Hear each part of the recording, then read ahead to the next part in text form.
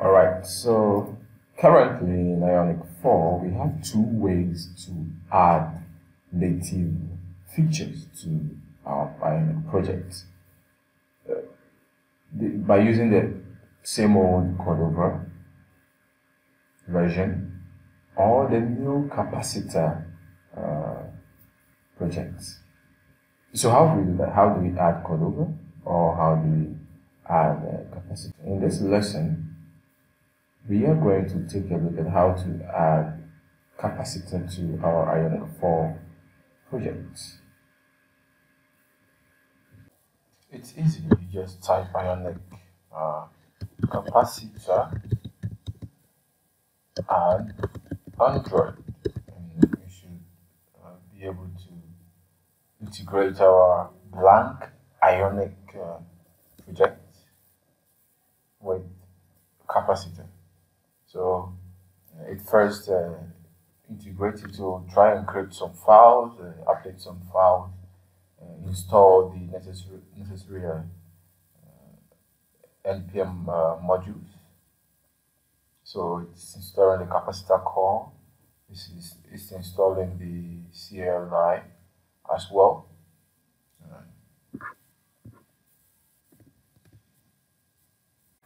And also it's after installing the CLI, it will use the capacitor that's installed to init project. So inside the Ionic,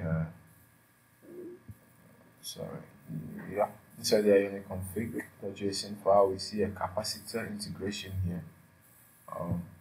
Capacitor config2 has the app ID, which we can change, and here too we can change the app name as well, and we can also define the web DRL where it should build, or the directory should use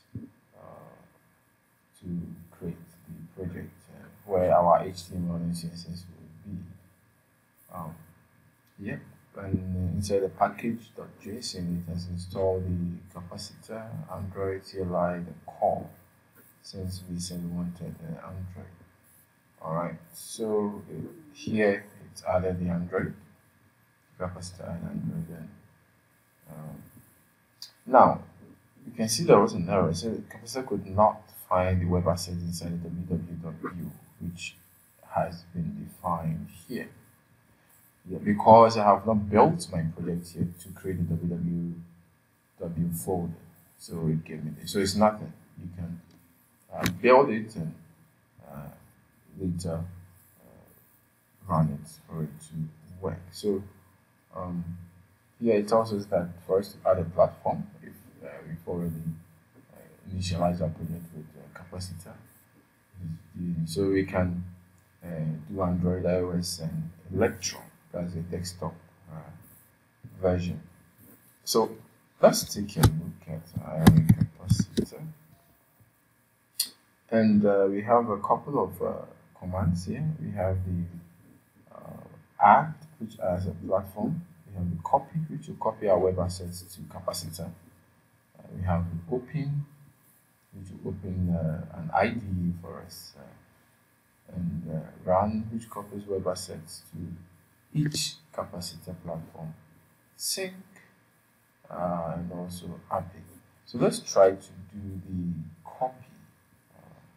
So Ionic Capacitor copy, and let's see. Here we are being told that so that's the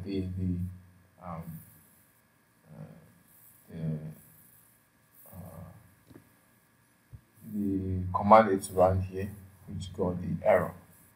So first, before that, let's do Ionic build, which should build our app using Angular. And after building it to the www folder, we can then use the capacitor copy to copy the files to our Android directory here, which is our Android Studio project. And then we will use the open command to open this project in Android Studio. So, well, it's finished building. Now we have the www directory. directory here. So now let's do Ionic capacitor copy, which will copy, and that's it. It's done. And open. So capacitor, and we have been asked which one. We said Android, and that's it. It's going to open our Android project, which is located here. That's this one in Android Studio. So now that it's done opening our project, yeah, it's opening it in Android Studio. So here we can do other stuff. Disable this and use offline mode. So we should sync with Gradle, and we should finish building. And we can just run our projects in our emulator or our device. Now when we go back here, so it's very simple to work with Capacitor. After you've done your stuff in the app homepage or whatever, you've added Capacitor functionalities. If you want to sync with the Android projects here, you just type Ionic Capacitor sync, and then it will sync.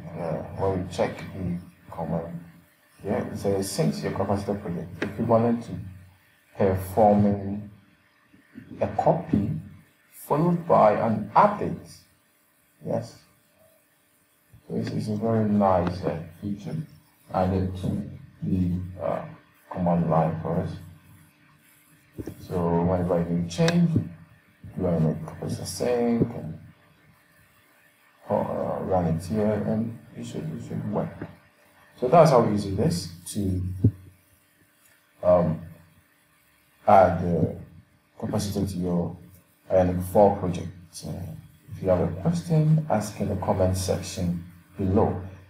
Anything at all, you can have it in the comment area. Subscribe to the channel for more videos on Ionic and other videos. See you in the next lesson.